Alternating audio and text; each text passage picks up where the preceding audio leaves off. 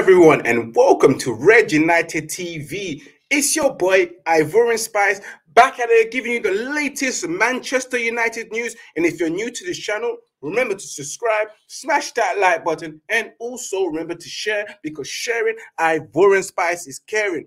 Boom! And of course, guys, as you know, today's episode of the latest Manchester United news, Gary Neville believes that Manchester United players cannot have a normal life.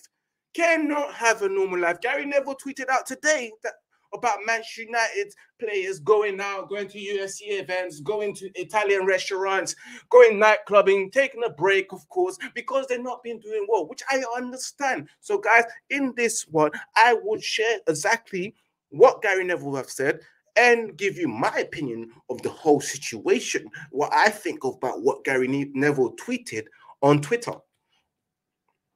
As you can see there, guys, you can see Gary Neville tweeted earlier this morning saying that I remember a time when United players, managers, executives wouldn't be seen in their local Italians after a draw at home, let alone getting knocked out of Europe. This last week, we've seen a global tour of Formula One, concerts, crickets, UFC events. This lot are tone deaf. Yes, I understand these lot are tone deaf. They are tone deaf. Yes, they are tone deaf. But how are you going to have that in that kind of situation?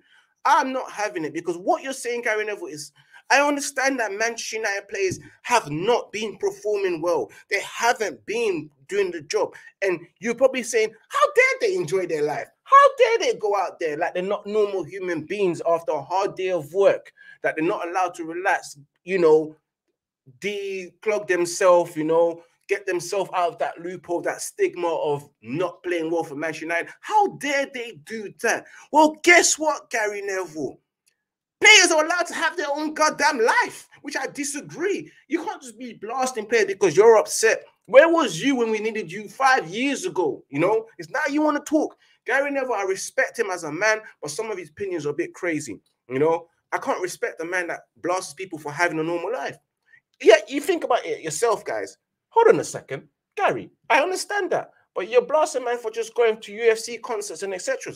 I remember a certain time when certain players thought it was okay to sleep with people's wives.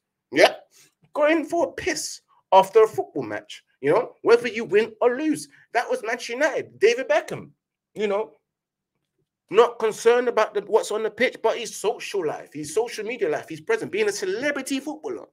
Yes, they won trophies. Yes, they can back up their chat. But listen, players are allowed to live their life. They're allowed to have a normal life outside of football. They're only human beings. They need to, de-stress themselves. Playing for Manchester United has been stressful, guys. It really has. So for Gary Neville to say that, it is not right to me. I honestly think that it is not right for Gary Neville to say such thing. He also said, during this as well, later on in his Twitter, I said, I expect them to adapt to circumstances and go on holiday, but quietly. Sam Mayer said that these players are human beings. Do you expect them to stay in their houses in isolation? Expect better from someone who was a player all those years. Daniel Charles also quote tweeted, said that kind of find this a bit deranged, that players are not allowed to live their lives outside of work. Not a great message to be sending. Gary replied saying that, no, they are. They can go on holiday, relax, take time. However, if you're being knocked out the Champions League, FA Cup, League Club, and floundering in the league, I wouldn't think it's too much to ask to lie low a bit. Gary Neville, you're a pundit. Yep, I get typo mistakes. Typo mistakes happen. You're in your feelings. You're in your feelings right there. I can tell you're in your feelings. But yes, guys, I want to know exactly what you think of this situation right there.